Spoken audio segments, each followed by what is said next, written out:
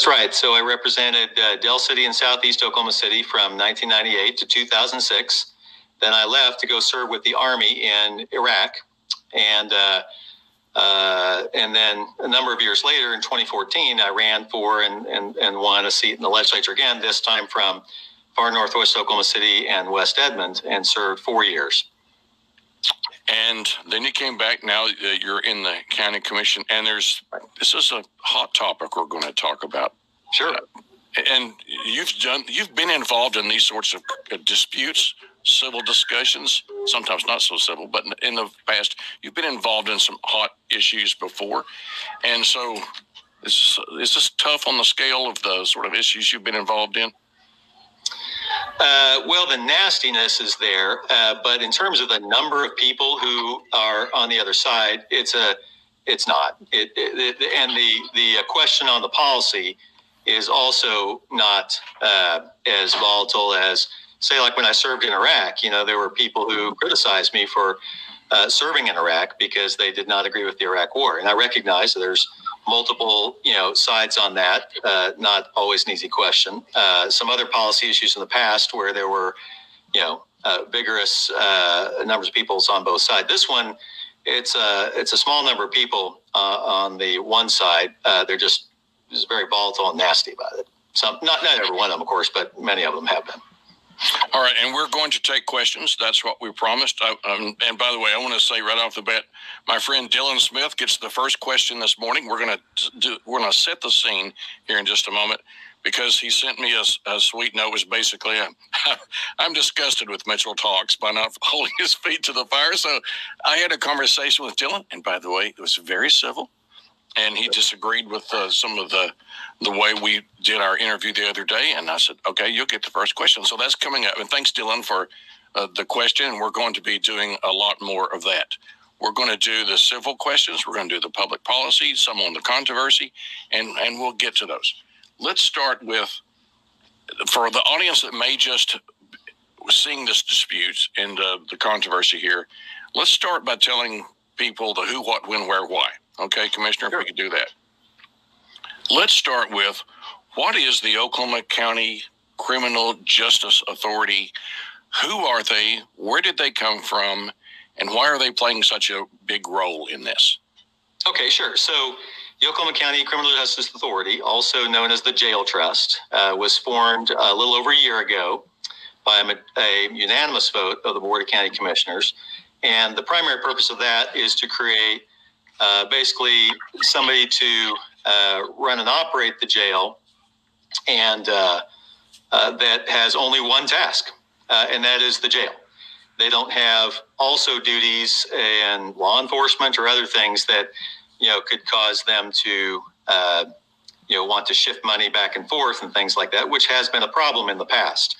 And so therefore, that jail trust was formed, and then on July 1, the jail trust, formally took over operations, and then in terms of, they obviously have a big voice in terms of repairing and things like that of the jail. And the members of the jail trust is really kind of a, very august group of citizens from across the political spectrum, and who are very dedicated toward making sure that our jail is run in a way that is more humane for the inmates, is better working conditions for our employees, and is a better, more cost-efficient result for the taxpayers. So the jail trust, there are some names on there that are pretty well known and are very, very respectable people. And I looked at a few of them. The chairperson, Tricia Everest, former Senator Ben Brown, Jim Couch, who's maybe the finest city manager that the nation's ever known, former city manager of Oklahoma City.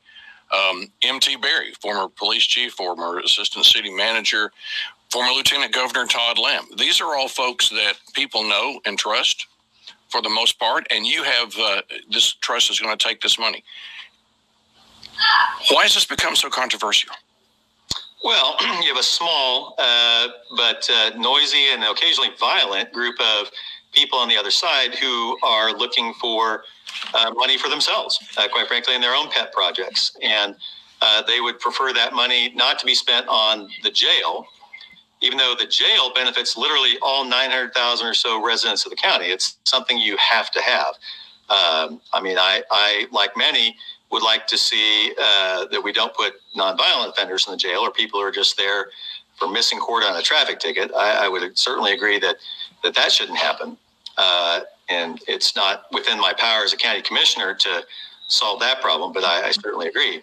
But there are people who no fooling are violent and are dangerous and who need to be in jail even before trial, because to let them out, they could cause more trauma and violence to their victims. So you have to have a jail. Every county in America has a jail.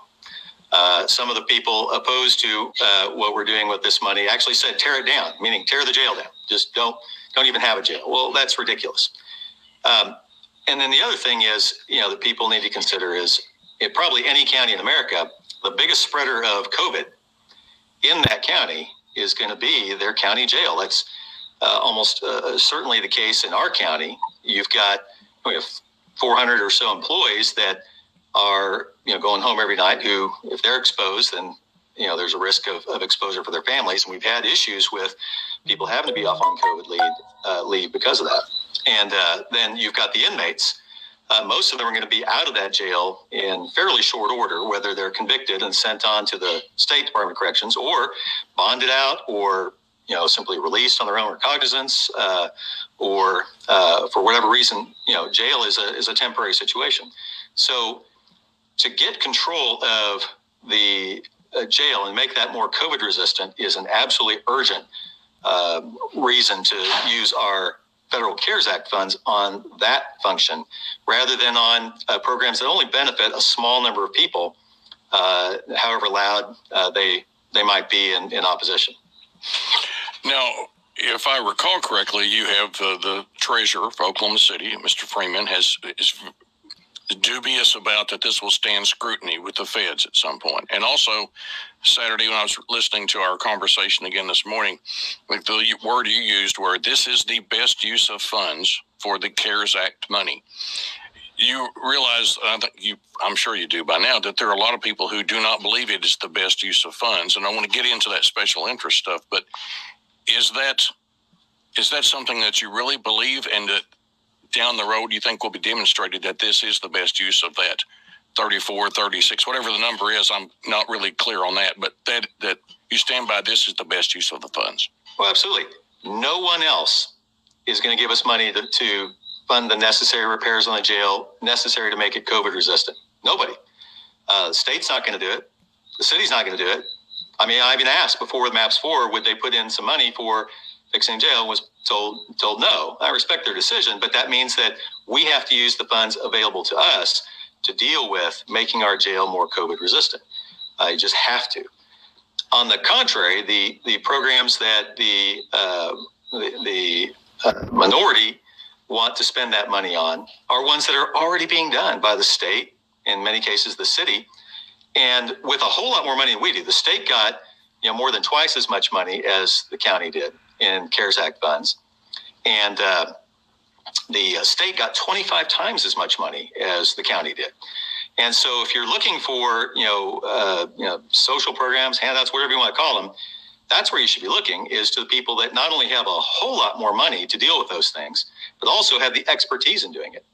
Consider this. Oklahoma County has no expertise in doing, whether it's business bailouts or rental assistance or any of these things. We have zero experience in that.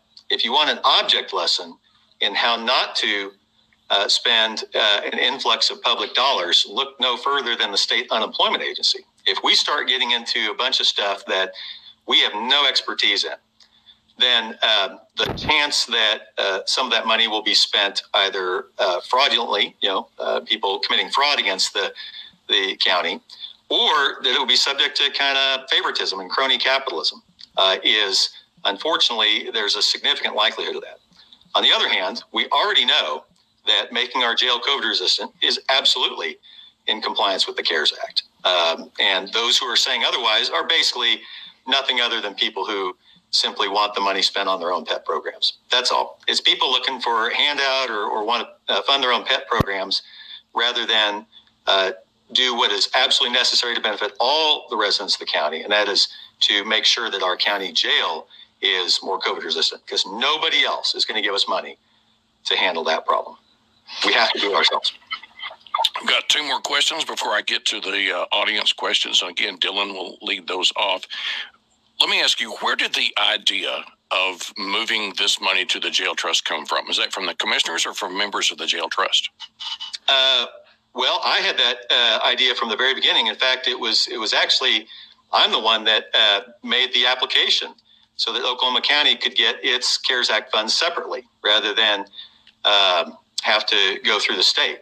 So I'm the one that spearheaded that, and then also fought to keep it when there was a issue with the U.S. Treasury where it wasn't clear whether we'd be able to get direct COVID CARES Act funds rather, or whether we'd have to go through the state. And from the very get-go, my thought was absolutely we need to spend this on the jail. And then Commissioner Mon said at the meeting in which I think at the budget board we voted to approve those funds going to the jail trust. He said in that meeting that was his intent all along, as well as whenever he learned that we were getting CARES Act funds directly. So these other things are kind of brand new programs that the county has never done before. So I think it wasn't just a few people that had that thought that would be the best use of those funds.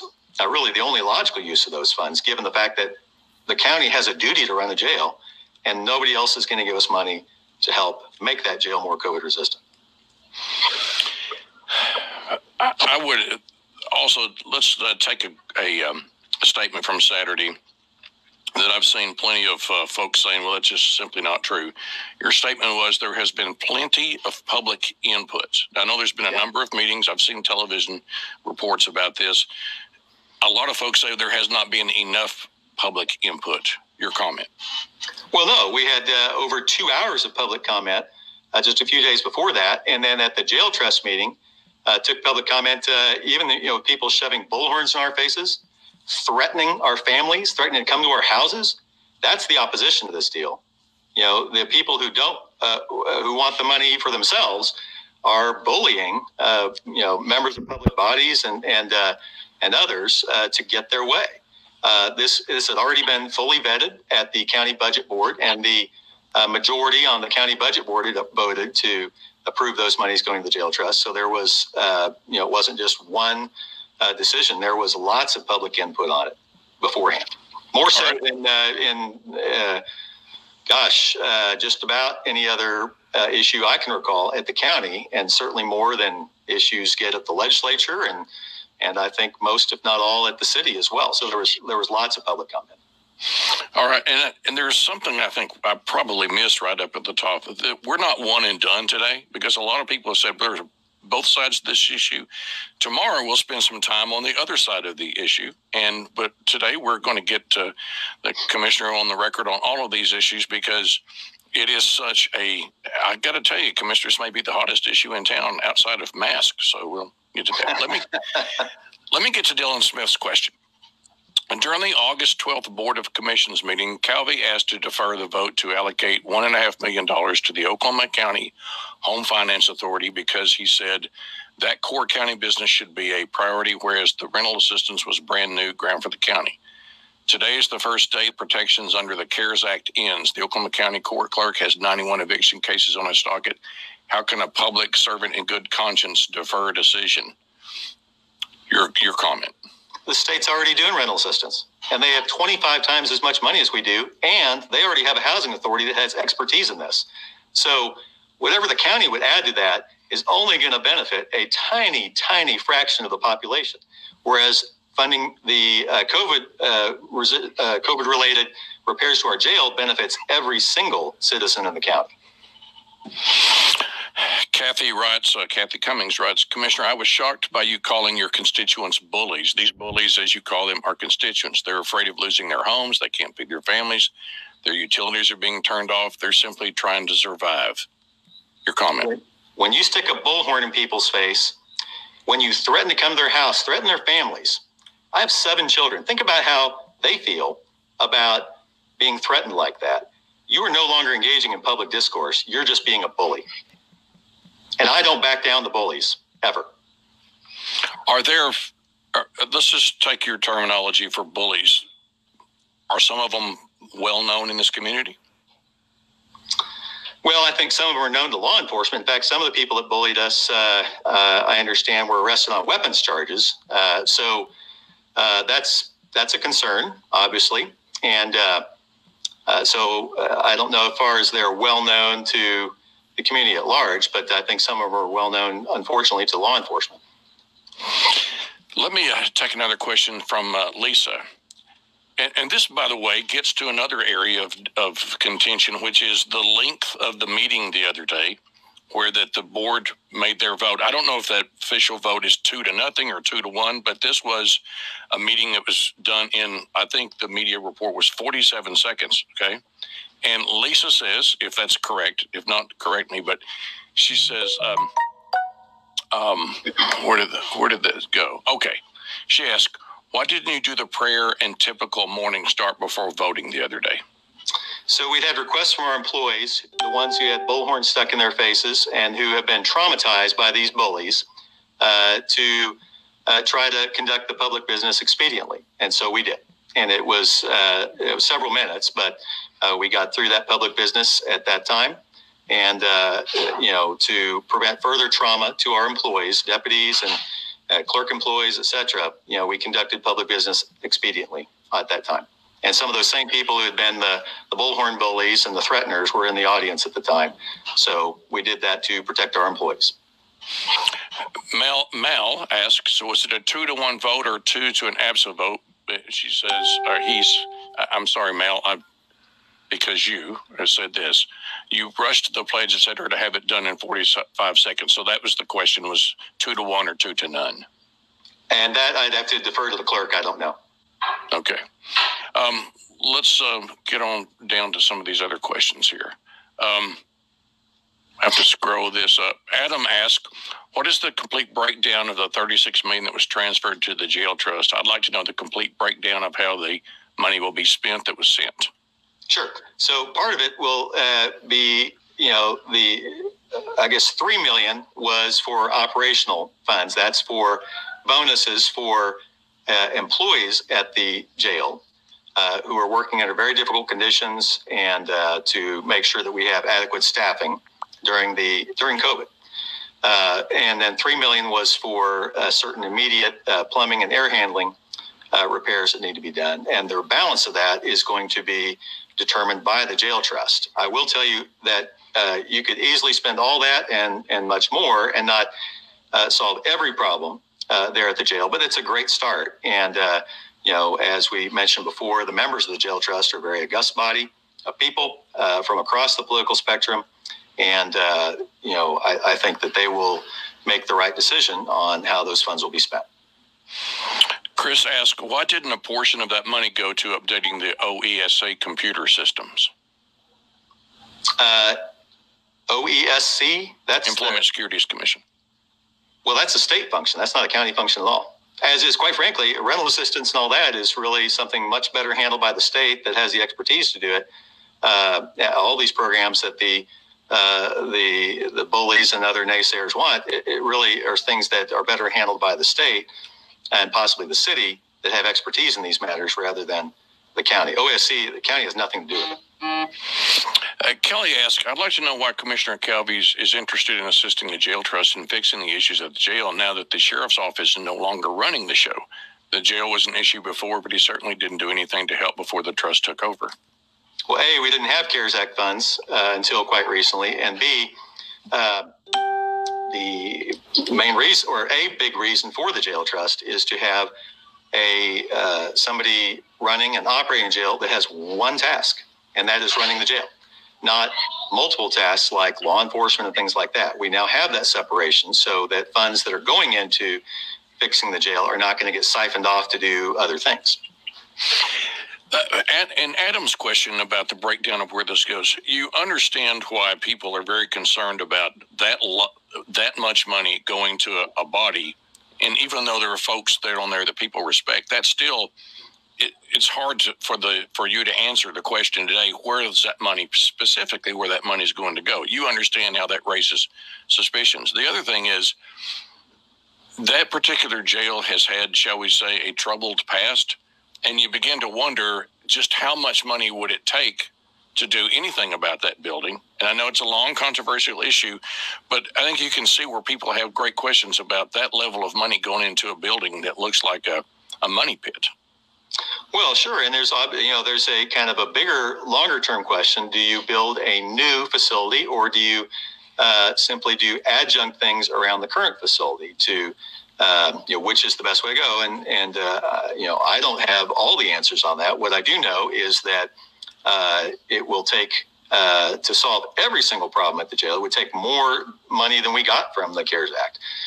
But this would be a great head start. It will definitely be enough to make a huge dent in making the jail more COVID resistant and thereby protecting all of the public.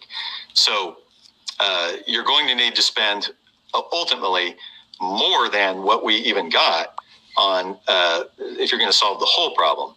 But that doesn't mean that you just sit around and do nothing or waste the money on things that is already being done by other government entities, rather than tackling the most urgent problem, the one that will help us slow the spread of COVID the most, and the one that only the county has the duty to do, which is to operate a jail, and the one that nobody else is going to give us money for. Are you on the jail trust? Yes. Okay.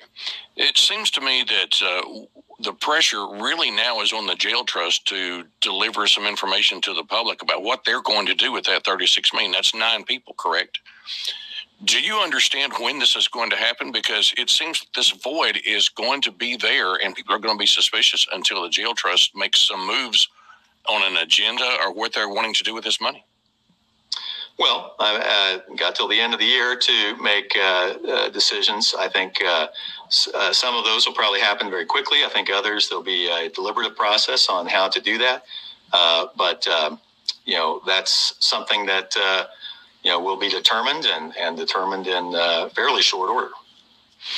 All right. So in the interest of civil discussions, there's some other questions let's get to that you knew were coming, which is that on Saturday, you said there were violent bullies, spitting, etc., threatening you, your family.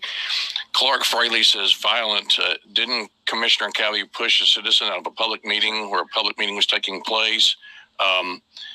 As Stephen asked, please detail exactly what violent acts that those opposing this transfer have committed. Sherry says no one was violent. Your comment? They absolutely were violent and threatened to come to our houses. And that is, you're going to come on my property. That is absolutely an act of violence. I would suggest that shoving a bullhorn in somebody's face is assault. It is no place in public. I held my hand out as a signal that that a closed meeting was going to be occurring, and the person just walked into my hand. So you can see it's obvious from the video. It's ridiculous. All right, and the person that was involved in this says that you pushed him. So there's, and I was reading the story, George Lang's commentary on Oklahoma City Free Press. Your contention is you did not push him; that this gentleman walked into your hand. That's right. Where do you go from here on this particular issue? You said it's a minority, but it's a very loud group of folks that are very concerned about this. You've categorized them as bullies and violent bullies, that sort of thing. Yes, they are. Where do we go next? How does the community come together to try to find some sort of understanding of each other on this issue? Well, I mean, it's a tiny and a group of bullies, and they're people looking for money for themselves that are in opposition to this. Let's look at what's going to benefit the community as a whole, which is fixing our jail. And so I'm sorry that there's a few people that think it's appropriate to threaten people to come to their homes, cause fear amongst their children, people doing that sort of behavior because they don't get their way. So I don't know how you respond to that other than don't give into it. And I do not give in to bullies, and not going to do it now. Money's already gone. It's already there at the jail trust. So at this point, it would be incumbent upon the jail trust to use those funds in a way that is going to be of maximum benefit. K9 Compton, what are you going to do for the sheriff's office? You still have a grudge against the sheriff because he won't take a knee to you and Commissioner Mon? ? Well, we'll see what the voters do about the sheriff's election. But I want to say I greatly appreciate our sheriff's deputies. I have had my differences with the management of the sheriff's office, but I think that management's going to change. And I greatly appreciate our deputies. And we actually did give $1 million of our federal CARES Act funds to the sheriff's office. In fact, actually, it's more than that. It was over $1.4 million to the sheriff's office for also hero pay, hazardous duty pay, if you want to call it that, related to COVID, and some additional funding for courthouse security, given all the violent bullies that have been protesting, not just the commissioners, by the way. They're protesting the district attorney. They're protesting the judges, so we did actually give them a considerable amount of money, and I do appreciate our deputies very much. Let me kind of follow up on that, because the jail has had this spectacularly bad past, but it does seem like it's been in the news more since the jail trust. Everybody's seen those pictures of those guys coming out with the bed sheets and the issues with bed bugs, those sorts of things. I mean, a casual observer would look at the last few months of the jail trust administration and go, man, it was much better under the sheriff. Your thoughts about it's not an auspicious debut for the jail trust right now. Well, first of all, they inherited all those problems. So we've been getting complaints about bed bugs for months, long before the jail trust took over. The sheriff's office was not taking care of that issue when they had control. The guy that got out had help. I went out and actually looked at the cell and looked at the grate that he got out. It was a pretty clean cut across there. It wasn't somebody wrenching off a metal grill to be able to get out. So we'll see what comes from investigation on that. In some cases, the sheriff's office took people with them, from the jail that knew how to do certain things and didn't bother to train anybody else up in their place, et cetera. So there were some problems that have been inherited. I mean, the sheriff's office, again, I'm not blaming the deputies. I'm talking about the management. They were supposed to have delivered several vehicles that could be used to transport inmates to the hospital when needed, and they were inoperable vehicles. They even stole the car tags off the vehicles. Eventually brought them back, later, but they so a lot of those problems were inherited. And then the second thing, of course, is COVID. I mean, we've had at one point over half the jail staff was off on COVID leave. That's where a lot of this money going to the jail right now, that will help make sure that we do have adequate staffing during this pandemic. So to the extent that there are issues that the commissioners can help with, or our county budget board, that's what we're doing. That's why we're getting that money to the jail, so we can get many of those problems.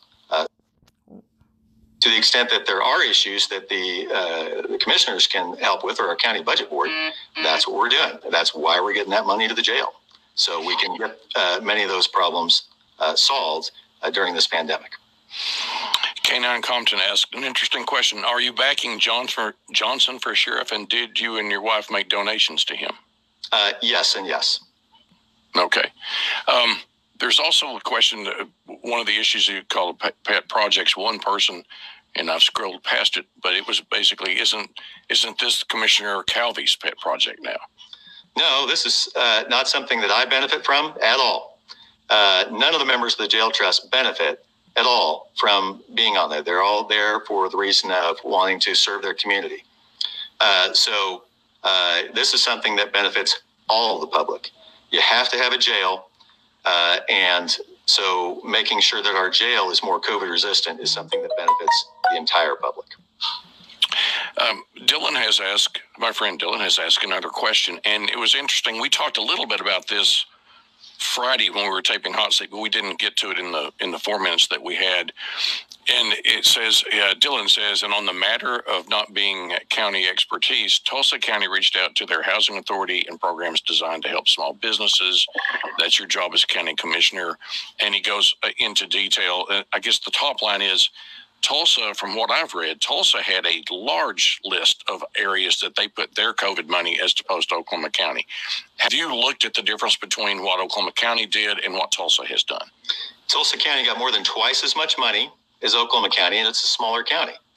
Number one. Number two, Tulsa County, unlike Oklahoma County, is the only county in the state that does not have a dedicated sales tax for its jail or its county operations.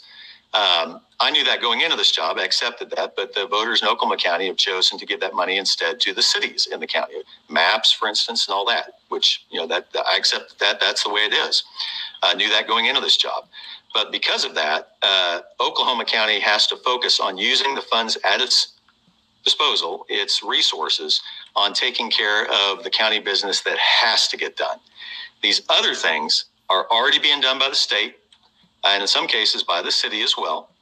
People who want these kind of benefit programs or handout programs or social programs, however you want to categorize it, need to look at the people that have a whole lot more money and expertise than the county does in order to get their funds, and let the county take care of the things that nobody else is going to fund, and that the county, only the county, has the duty to do and expertise at doing. So, it would be like saying, look, what's a good cause? COVID research, let's find a cure for COVID. That's a great cause. Should the county give its money to that? No, because other people have more money and expertise to deal with that.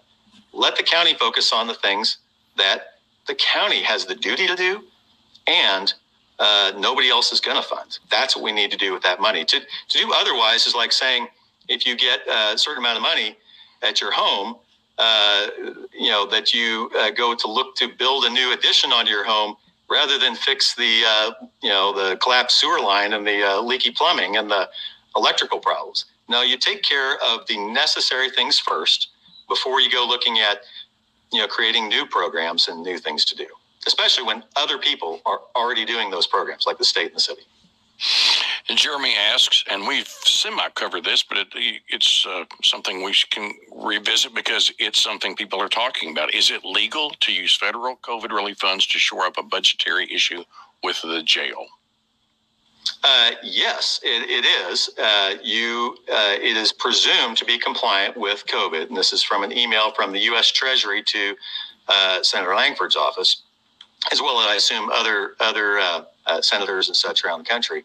But it's deemed a COVID compliant thing to pay yourself back for public health and public safety personnel budgets. And the amount of money at issue here is well within those bounds. So yes, it's 100% COVID compliant. What's maybe not COVID compliant is doing things like rental assistance if somebody defrauds the county and actually gets money that wasn't deserving of it. That's where the bigger risk is at getting audited and perhaps having to pay that money back. Hannah asks, Commissioner, why do you continue to tell the public that it's the city or state's job to govern? Let me start over this. This is a really small type I'm looking at, and I apologize for that. Why do you continue to tell the public that it's the city or state's job to govern new untested programs to distribute this money? No one had a CARES distribution plan until COVID hit. It's all new. It's all unprecedented. As a public servant, it's literally your job to govern and figure out an equitable way to distribute these funds. Your comment. Well, the most equitable way to distribute these funds is to take care of bedrock core functions of government, like a jail, that benefit the entire public, rather than doling out some of this money to a tiny minority of people, however loud and bullying they might be, for these funds. That's the most equitable way by far. And then as far as programs, look, the state and the city already have housing authorities. They already have business development things that the county doesn't have and never has had. So for the county to start a new program, new to it for sure, is under fire, is not the wisest way to go about it. And again, the object lesson is the state unemployment agency and how they, had challenges when they got a huge influx of money and a huge new influx of unemployment claims. Tens of millions of dollars have been lost to fraudsters. And that's the risk that if we were trying to set up a new program, new to the county at least, under fire with a large influx of funds, that's the risk there. So by far, the most equitable, the most necessary, and the wisest use of our CARES Act funds is to take care of the necessary public business that the county, and only the county, has the duty to do, and that is our county jail. Sarah says, just keep in mind that actions will definitely dictate who is elected by the people, which leads me to ask you this question. You've already drawn an opponent for a race that's 2 years down the road. This is as with many issues dealing with COVID, controversial. Holy Moses. I mean, just any issue you bring up right now dealing with COVID, there's a fist fight, at least on social media. And you know that, and and people are seeing what's happening. We have a presidential election in less than 90 to 60 days or so. Mm-hmm. Also, there was the issue with what happened in terms of public input. Both sides, you have a different viewpoint than what some of the folks who are protesting this are concerned. How can we bring people a little bit more together? And by the way, how can the county, from a facility standpoint that I've seen, make it to where that voices can be heard in a much more civil way? It did not appear to be real civil, and that people were having understanding in terms of the exchanges. Even when we do have public input, and when we opened it up for public input on this, you still have people shouting the F-bomb, and like I said, issuing threats, bullhorns and things of that nature. When you've got people who are being bullies, the only thing to do is just not give in to them. Because if you give in to them, then they'll keep coming back to do that. So you just have to take a hard line on that and just say, no, we're not going to give in to the bullying. We're going to do what is in the best interest of the public, not in the best interest of the bullies. Would you describe bully, your definition of bully? Sure. If you are attempting by threat, by intimidation, by disruption to influence public policy, rather than, people who email me about it and stuff like that, and say, hey, what's the deal and all that. I think because of all the issues, we're in a slight delay in replying, but we absolutely will, and we'll explain what I have here today, why this is the best use of those public funds. Completely appropriate. But, for those who come in to disrupt, that is not appropriate, and I don't give in to bullies. There's an effort to recall you. Have you looked into that particular situation? That's free country. Stephen asked, so if we have so much time, why not move slowly and wait to see what the needs of the county are as a whole instead of throwing money at the trust? Well, very simply, because we need to make sure that the trust knows what kind of funds are available so that they can start to deliberate and make those decisions. If they're trying to do it in a vacuum, then they're just kind of spinning their wheels.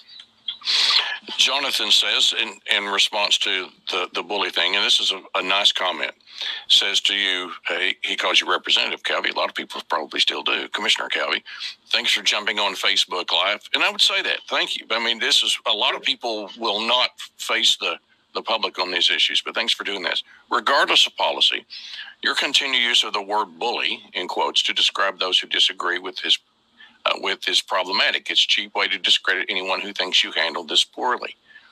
Your thoughts? Well, just look at the videos of the meeting and you'll see what I'm talking about by the bullies. I think everybody saw it on TV, or many people did. And, I would urge those who have a view and want to know the truth about this, please distinguish yourself from the bullies by joining me in condemning that sort of bullying. I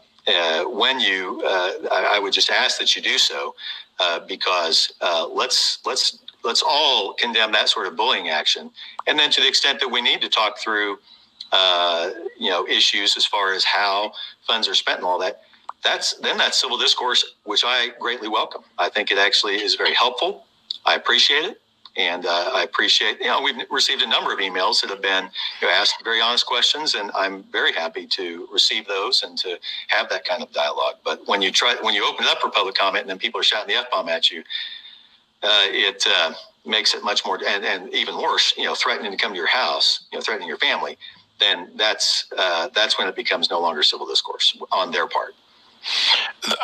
There is at the top of the responses, and by the way, I want to thank people for writing these questions. You're going to say, man, you're not getting to all of these, Mitchell. We're absolutely trying to do my best on this.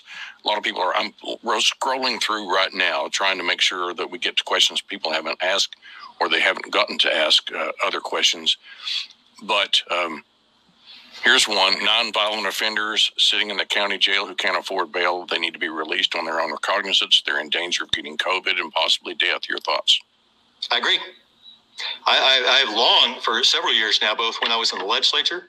I actually tried to get a bill passed that would have forbidden warrants for people's arrest for simply failure to appear in court on traffic tickets. And the bill died on a tie vote in committee. Most of the Republicans voted for it, but all the Democrats voted no, because one of the Democrats on that committee is a lawyer who represents municipalities, and it's a cash cow for them. So with that statement, I absolutely agree. I don't want nonviolent people in our jail. I don't want jail to be used as a method of debt collection. That's wrong. It's wrong, and it's also not fiscally conservative. I'm a conservative Republican. It is not fiscally conservative to put people in jail for missing court on a traffic ticket or a missing court on a cost hearing. That's simply not smart government. And if it was up to me, absolutely. I mean, I will push it to the extent I'm able to, but that is something that is in the hands of the courts and to some extent of law enforcement. And so my ability to influence that is limited, but I absolutely agree that nonviolent offenders should not be in jail. Let's work together on making sure that we reduce that population. Wholeheartedly agree. Here's an interesting question from Adam. But before I get to that, are you okay on time?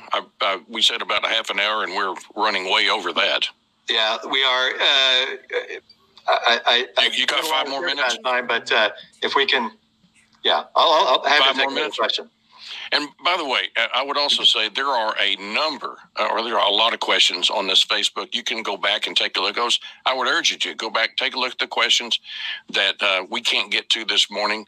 But again, thank you for that. And we'll have an announcement after this is over with. But let me get to Adam's question, which is, would you consider removing yourself as a trustee and appointing another commissioner to show this is not a pet project?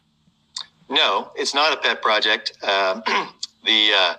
I've developed some expertise in knowing about some of the issues in the jail. And, a pet project to me sounds like something that somebody is personally benefiting from. I don't benefit at all from being on the jail trust, one iota. In fact, it takes up my time, but it is necessary to go there. Plus, that would be giving into bullying, and I'm just not going to do that. What's next? People are going to want to know what is next as the sun comes into this room. Sure. Well, next is the jail trust will have the input on how they should spend that money to make the jail more COVID resistant, and then we go from there. I want to take the time to thank our commissioner for coming on, and this is one of those issues that's going to stay with you for a long time. You understand that. You've got an opponent. There's a recall situation, and you're facing the heat on this, and that's something we'll be talking about tomorrow. But any final do you have a message to the people who are opposing you on this particular issue? I don't give in to bullies, and so if you think that's going to be effective, you're mistaken. And the same people trying to bully the district attorney and other people, there's some people that maybe that would work with, but there are others of us who are going to do the public's business, not the business of the bullies. That's my message. Now, there has been some discussion about officials spending a night in the jail to kind of get an idea of how this goes. Tricia Everest said she would do that. Are you going to do that? Yeah, I already said I would, and I'd be happy to, because, part of the reason why we're doing what we do is certainly want better working conditions for our employees. and we want a more cost-efficient use of the taxpayer dollars for the taxpayers. But part of it is better treatment for the inmates. I think that's important. When somebody is in our county jail, 87% of the people in our county jail are there pre-trial, meaning they have not been yet convicted. Well, I was taught at Georgetown Law School that you're innocent until proven guilty. I assume they taught me correctly on that. And that means that those people are, at least right now, legally innocent. If you're going to put somebody in jail because they're legally innocent, there's two things. Number one, you better make darn sure that it's a compelling reason. That compelling reason has to be that they are a violent person who would cause damage to others if they were let out, even pre-trial. Okay, that's what jails do. The second thing is you have a duty to treat those people decently, no matter what they've done. And so, yes, I would be certainly willing. I've been in the jail many, many, many, many times, visited with inmates, etc. We frequently have received, say, a complaint from a relative of an inmate, and either my staff or I will go in and track that down and see what the situation is and see what we can do to assist. And so, yes, I've already agreed to do that and would be happy to do that. I think that that would be a good experience. All right, Commissioner Kevin Calvey, thanks for joining us this morning. Thank you, Scott. Hope you'll come back again soon. Sure, you bet. Thanks. All right, thank you. You bet. And that's County Commissioner Kevin Calvey, who's with us this morning. There's a lot of questions still this morning. I want to scroll up to John Fisher, my friend John Fisher's statement. He said this: I don't think the F word should be used in civil public discourse. I also think skipping processes, agenda items, and ramrodding a vote through quickly has no place. And to that point, let me just say that we're going to be taking the other side. I don't have a complete agenda for you just yet, but Commissioner Calvey appeared today, and tomorrow morning we're going to have folks who disagree, and we'll be talking to you about that. My suggestion is, if you like this page, go get your notifications. Make sure the notifications are turned on so that you can be aware when we go live. I would hope it would be around 9 o'clock, but we'll be working that out a little bit later today. Also, there will be a second Facebook Live. We normally do a 7 o'clock Dr. Power Panel on Monday nights. We are going to do that. We've got a lot of news in that one. That will be 7 o'clock tonight on Mitchell Talks. In the meantime, I hope you have a great Monday, and thanks for tuning in. You can follow me on Twitter at Mitchell Talks, and we'll see you down the road on this issue and many more. Thanks for tuning in.